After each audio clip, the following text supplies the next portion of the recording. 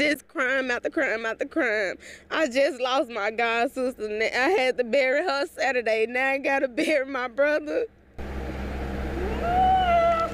Sadisha Clark says she is feeling indescribable grief. She says her baby brother, Renardo Woodall II, was killed Monday night. My brother was a good person. He had a good heart.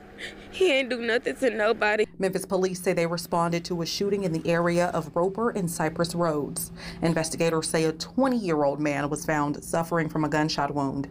He later died at the hospital from his injuries. That was my heart. That was my baby.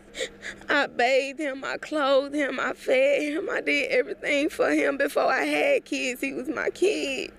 Woodall's family and friends say that he was left here to die. And what makes matters even worse for them is that they say they don't even know the reason why. Now he gone, and it ain't no coming back. Clark says they're still trying to piece together what happened. Police have not released many details, including information about a suspect. Woodall's death is now added to the growing list of people in the city of Memphis who have been tragically killed this year.